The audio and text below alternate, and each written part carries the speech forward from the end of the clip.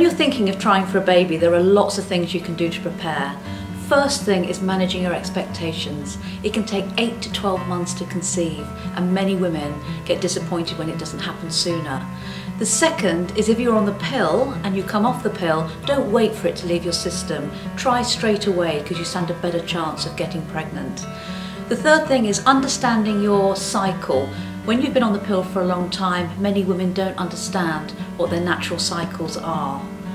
Plan to have sex at least 3 times a week.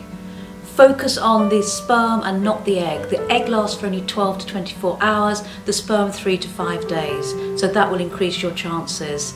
Think about the medical side as well. Check for rubella, have a smear, have a sexual health check. Don't put pressure on each other. This is what I see every day of the week, the pressure that couples put on one another in order to be able to conceive.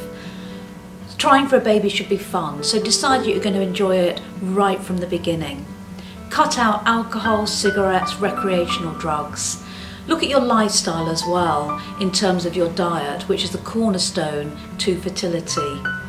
Decide about your work-life balance. Many couples I see are running on empty. They're too exhausted to try for a baby. Enjoy, have fun, relax. It doesn't happen overnight, but it doesn't mean to say that you won't have a baby.